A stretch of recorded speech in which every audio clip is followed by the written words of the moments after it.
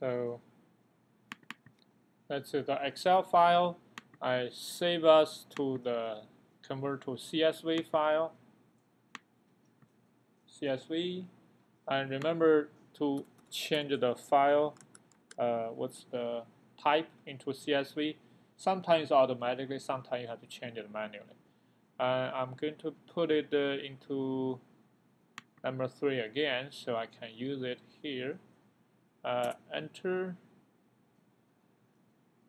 It's okay. It's just an Excel warning say you are saving an Excel file into a text file.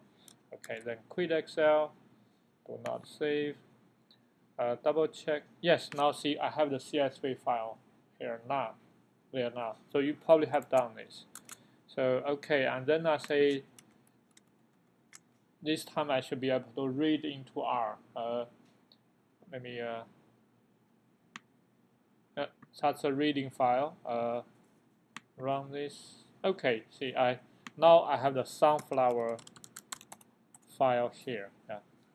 So the first column is stripes, second column is seeds.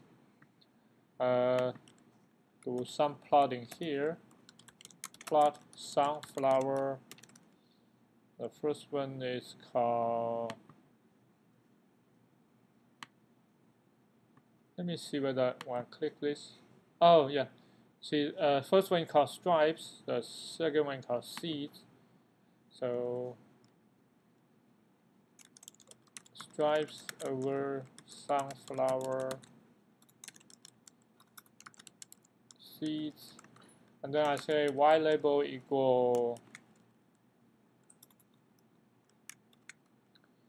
y label will be which one? Stripes.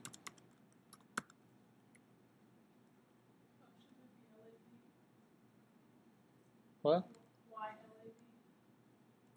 Oh, thank you. Yeah, yeah. YLB. Thank you.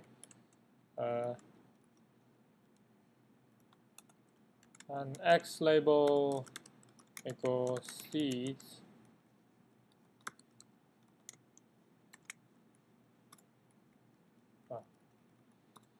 Sometimes it's automatic code. Sometimes annoying. Yeah. Main will be sunflower data.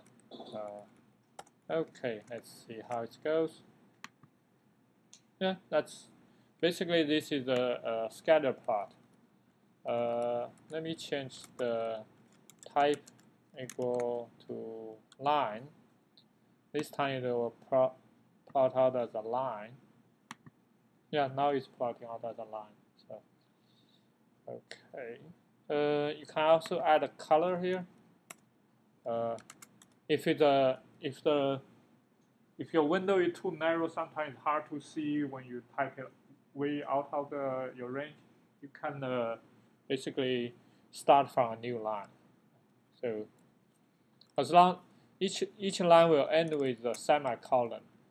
So if you don't type a semicolon, it's going to think you are continuing on the same line. So color equal red.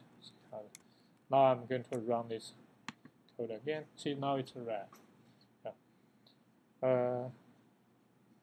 Control.